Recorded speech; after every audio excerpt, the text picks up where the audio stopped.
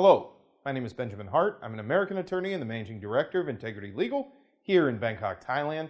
As the title of this video suggests, we're discussing a topic that most folks probably don't want to really think about, but it is an important one because expats here in the kingdom, especially in my experience, American expats here in the kingdom, do pass away. And in the event of their passing, things have to be dealt with. Arrangements need to be made. There's another video on this channel which specifically discusses Thai wills. There's actually a couple videos which discuss Thai wills in rather great detail. That would be a good place to start if you're watching this video. Maybe open another tab in your browser. Go ahead and go to the search function in our channel and just go ahead and type in will, and you'll get essentially a couple of videos on wills specifically. That would be a good place to start because this gets into wills in sort of a tangential sense. But basically what we're going to be talking about here is dealing with one's remains subsequent to passing here in the kingdom. There was a pamphlet I got from the U.S. Embassy here in Bangkok, Thailand. It is from the American Citizen Services section. We'll go ahead and throw it up on here so you can see it, why you should have a will. And I'm going to go ahead and read a section in here which I thought was quite good for this, for its explanation, and I thought it was very well written as well. Do you want to be cremated, buried, or sent home to the United States? And I'm quoting here. When you pass away, do you wish to be cremated or buried in Thailand or in the United States or elsewhere? Who will pay for the funeral arrangements? In our experience, decisions on funeral arrangements are among the most difficult, emotionally fraught, and frustrating for friends and family. Death overseas adds another layer of complexity. Frequently, the deceased remains are held in a hospital morgue in Thailand, pending directions from the next of kin or the decision maker designated in the will. That's important. I'll get back to that in a moment. The individual may be asked to pay storage fees or costs associated with final medical care before their loved one's remains are released. They must then arrange for cremation or burial, and it gets more complex and expensive as they contemplate repatriating the remains to the United States.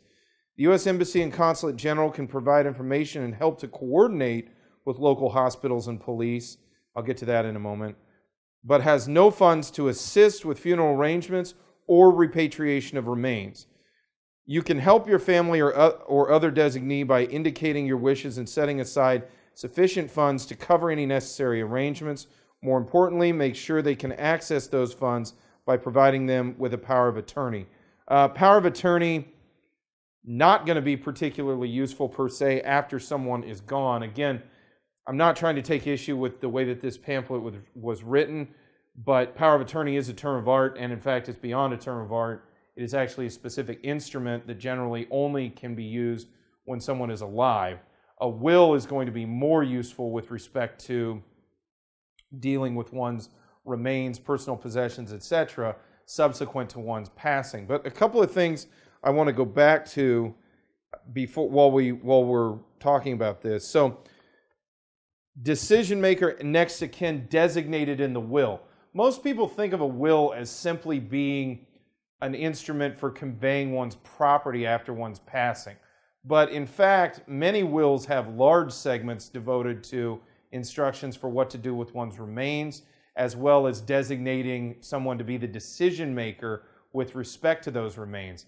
And I've often seen where that decision maker is designated as someone here in Thailand, while the main codicils of the will pertaining to the material aspects of the estate, funds, property, items of interest, that may go to some other person entirely, but the decision maker may ultimately be someone who's on the ground here in the kingdom. I've seen that happen a lot. Another thing that I think is interesting, they bring up the U.S. Consulate and Embassy can help to coordinate with local hospitals and police. That is true.